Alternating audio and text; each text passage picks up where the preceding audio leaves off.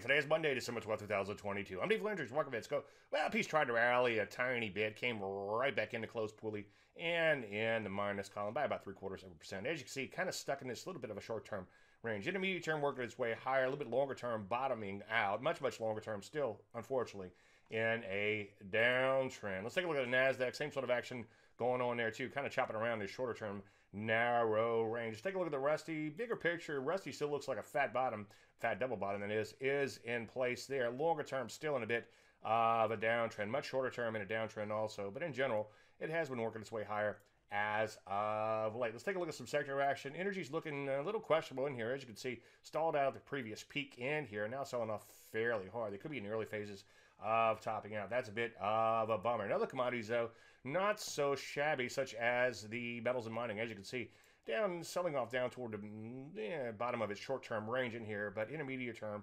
doing much better. As you can see, nice uptrend remains intact there. So what do? Well, continue to look to get long, but of course, wait for entries and pick the stronger sectors. Any questions, usual, DaveLandry.com. I'm Dave Landry, and you